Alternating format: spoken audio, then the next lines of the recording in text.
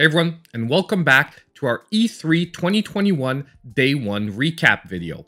So what we're going to do is we're pretty much going to go through the presentations that happened yesterday during E3 and pick out which were the most significant games, in my opinion, that were announced or that they talked about once again for the Nintendo Switch. So we had 4 major presentations yesterday at E3. We had the Guerrilla Collective, we had the Wholesome Games presentation, we had Ubisoft, and we finally had Gearbox Games. Now, first of all, Gearbox had nothing to announce for the Switch, so we'll be focusing on the first 3 presentations. Since this is a recap video, we'll be doing this in a rapid-fire format, going quickly through the games that marked the presentations, in my opinion, the most. I will also only focus currently on the games that are confirmed for the Switch. Some games, it's up in the air. Those I won't be focusing on. The games that are presented are, for the moment, confirmed to be coming to the Nintendo Switch. Also remember that if you do like this content, please hit that like button and subscribe to the channel if you aren't already. So first, we had the Guerrilla Collective, which is an association of different indie publishers and also developers. Now this one had 10 games that I want to look through for the Switch. And the first game of these is Batora Lost Haven. Now this looks like a top-down 3D action shooter that reminds me a lot of what we got from Darksiders Genesis. The graphics look quite good, and also at the same time it seems to have the same mix of switching between melee combat and twin-stick shooter. This is definitely a game that unfortunately doesn't have a release date at the moment, but I will be keeping an eye on in the future months. Next, we had Akatori, which is a game that I like quite a bit. It is a 2D action game that seems very centered around martial arts combat. In the presentation, it seemed specifically centered around staff-based combat. Also, it had a beautiful pixel art style, and the level designs almost reminded me of a Mega Man-like level design, with a boss at the end of the stage that you basically have to figure out its pattern and then move on to the next stage.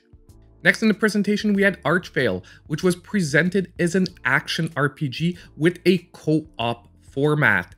This game reminded me a lot of Enter the Gungeon with bullet hell elements thrown in as well. However, at the same time, we're starting to get a lot of games like this on the Switch. Can this one do enough to stand out? I guess we'll figure it out when it releases. Now, next on the list, we had Demon Turf, which seemed like a 3D action-adventure game. And actually, this one quite reminded me a lot of Blue Fire that released earlier this year. There seems to be a very strong emphasis on very precise platforming in this game, and at the same time, the basic cel-shaded graphics look very, very interesting. So this is another game I'll be keeping an eye on. However, it is only slated for 2022. Now, next on the list, we had Arietta of Spirits. Now, this is another top game in this presentation for me. It looks like a top-down Zelda game, and it seems very, very interesting, announcing dungeon exploring and overworld exploring. It seems like a great game.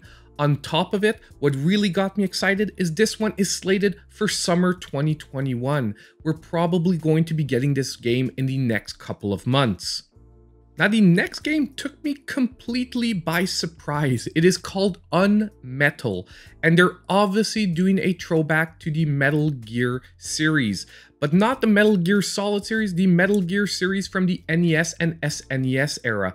Because if you look at this game and you've played those games before, there's a very strong resemblance. Obviously, this one seems more polished, but they're doing it with a very strong comedic twist. They're basically making fun of the genre all the while playing through the game. This one is going to be interesting me quite a bit. However, no release date on this one. Now, the next game that they announced for the Switch was Severed Steel. Now, this is an hyper-stylized FPS game. However, this one, I have to tell you, I have doubts on the Switch how it's going to turn out. Number one, the footage that you're looking at and that they announced in the trailer obviously comes from the PS4. However, I'm not sure how this game is actually going to turn out on the Switch. I'm a little bit worried about frame rate and overall visual quality, looking at some of the other FPS games we had and how this one is based, it seems, on very tight precision. But we'll see how it turns out when the game releases. No release date on this one either. Now, next on the list, we had Death Trash, which is a post-apocalyptic action game with RPG elements. Look, I was getting very, very strong old school Fallout vibes from this game. And it seems like this because it seems like you're a survivor after an apocalypse and basically you have to make your way scavenging through the world in an action setting. However, as I said earlier, with those RPG elements thrown in. Does that sound like Fallout? It does to me, and that seems where this game is going. Now, the last game from Guerrilla on the Switch side would have been Kitsune Tales. And basically this looks like another straightforward 2D action platformer with some cutesy elements and some quite interesting level design thrown in. Apparently your character is going to be taking on the different elements to make its way through obstacles. Once again, sort of like that Mega Man-ish theme where you have to basically collect abilities to make your way through the future levels. Once again, very interested in this game. Going to be looking forward when it releases. Unfortunately, no release date for this one at the moment. So next, we had the Wholesome Games presentation.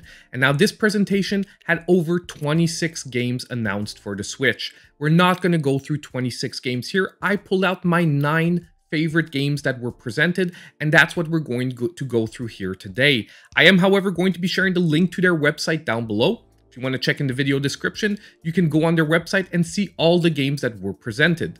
Now, the first game that attracted my attention was Amber Isle. Now, this game seems to be very heavily influenced by the Animal Crossing vibes.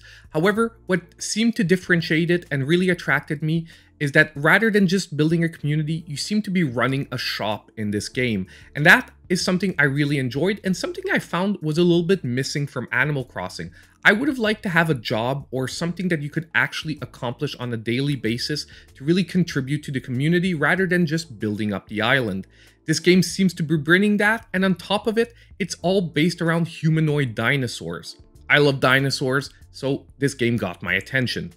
The next game that got my attention was Bear and Breakfast, which seems like a time management game where you're basically running a bed and breakfast. At first, I was sort of discounting this game, but then all of a sudden I discovered you are playing as the bear, and there seems to be some weird stuff happening at night. So this one had enough spice added to it where it got my attention once again.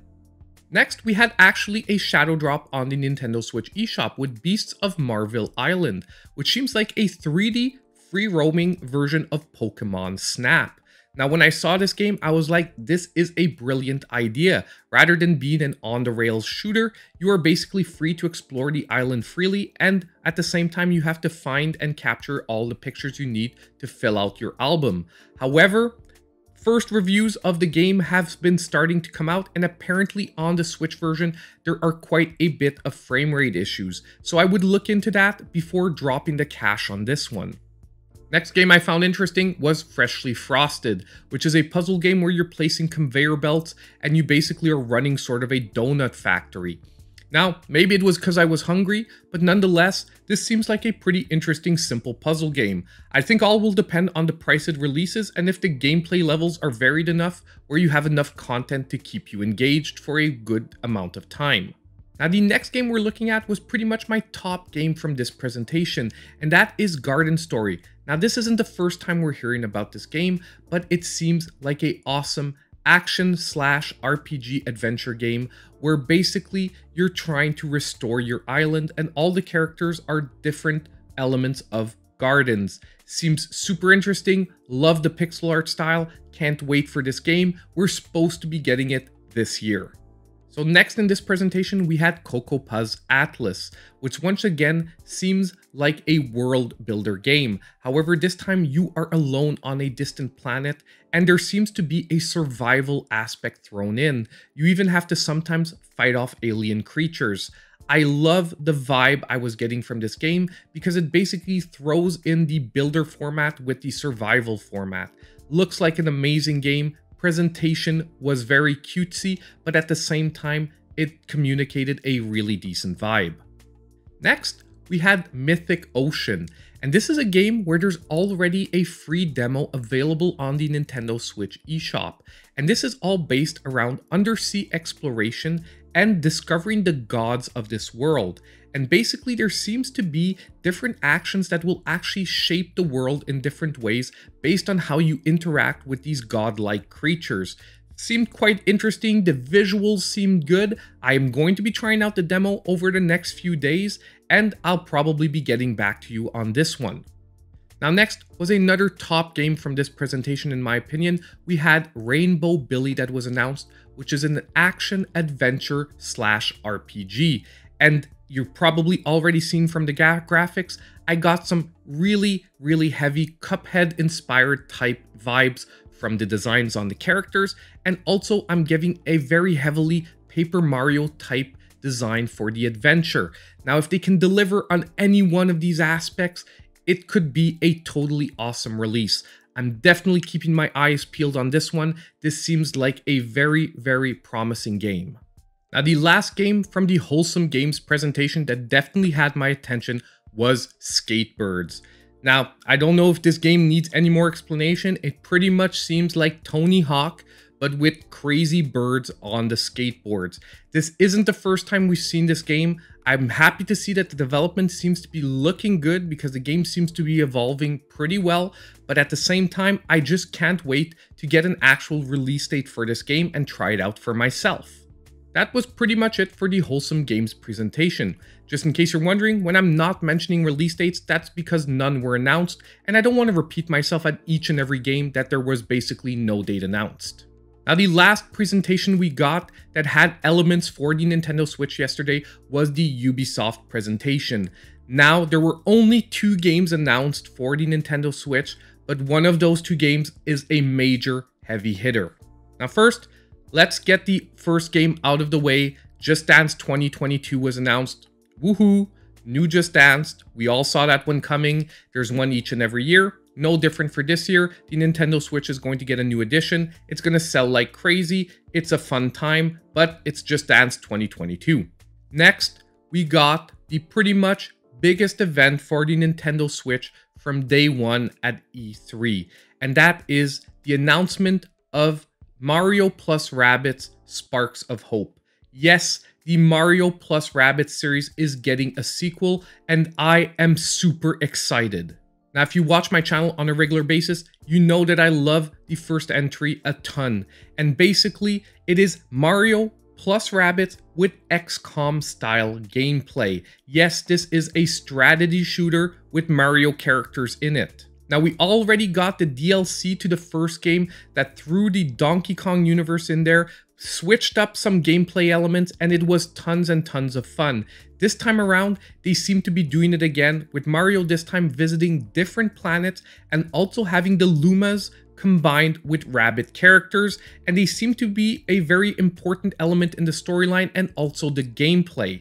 Now, when I was watching this announcement, I was super excited, and I still am.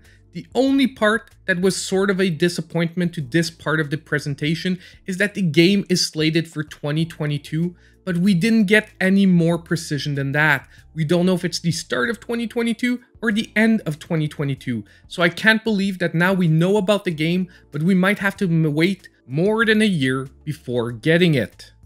Well, that was pretty much it for my recap of day one of E3 2021.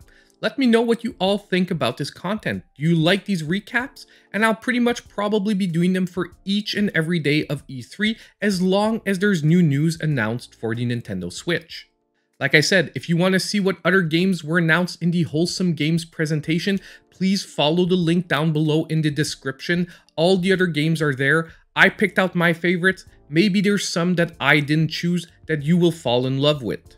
And on the way out, don't forget that if you did like this content, as I said earlier, please hit the like button, subscribe to the channel if you aren't already, and don't forget to hit that notification bell so you know when all my future videos come out.